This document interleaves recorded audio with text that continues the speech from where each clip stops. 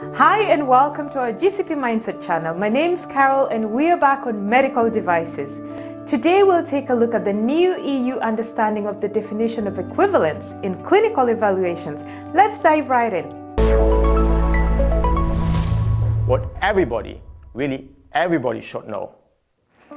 In the EU, when it comes to clinical evaluation of medical devices, the term equivalence quite often was about the CE mark of a new product.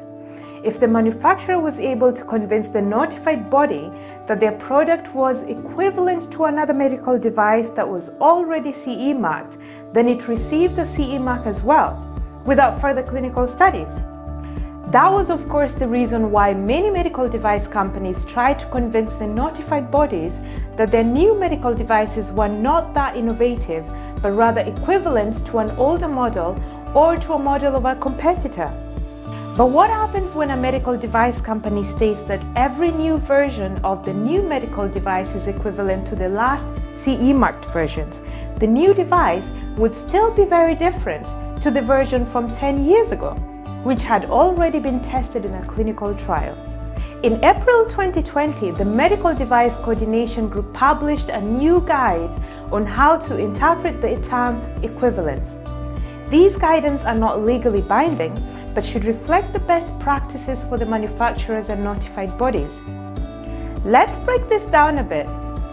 First, when we talk about equivalence, we talk about three different types of characteristics: technical, biological, and clinical characteristics.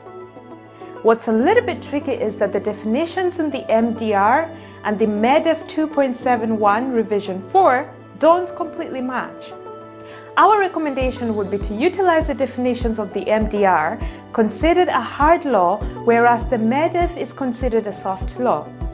Generally, the MDR defines the technical characteristics as following: the device is of similar design, is used under similar conditions of use, has similar specifications and properties including physicochemical properties such as intensity of energy, tensile strength, viscosity, surface characteristics, wavelength, and software algorithms. Uses similar deployment methods, where relevant, has similar principles of operation and critical performance requirements. Biological characteristics are defined as following: the device uses the same materials or substance in contact with the same human tissues or body fluids for a similar kind and duration of contact, and similar release characteristics of substances, including degradation products and leachables. And clinical characteristics refers to the device is used for the same clinical condition or purpose, including similar severity and stage of disease, at the same site in the body, in a similar population, including regards of age, anatomy, and physiology, has the same kind of user, has similar relevant critical performance in view of the expected clinical effect for a specific intended purpose. To demonstrate the equivalence of medical devices, the manufacturer needs to prove that they are similar to the extent that there would be no clinical significant difference in the safety and clinical performance of the device.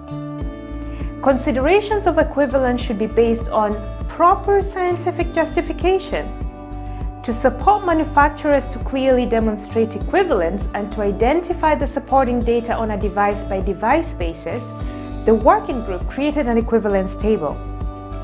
On the first column are examples of items considered as such.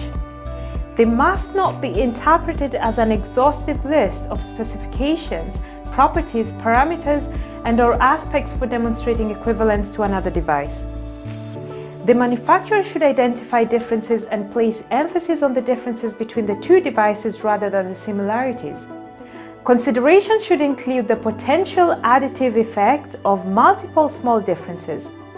Scientific justifications shall be provided for the different characteristics when claiming no clinical significant difference in the safety and the clinical performance of the device.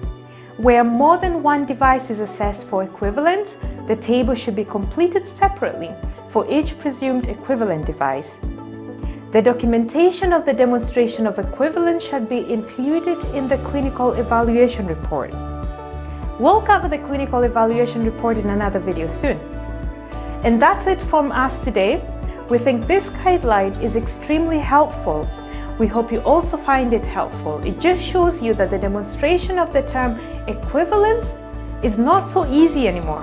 However, this guide helps us make it possible in several cases. Until next time, goodbye. Hey there! Don't forget to like and subscribe.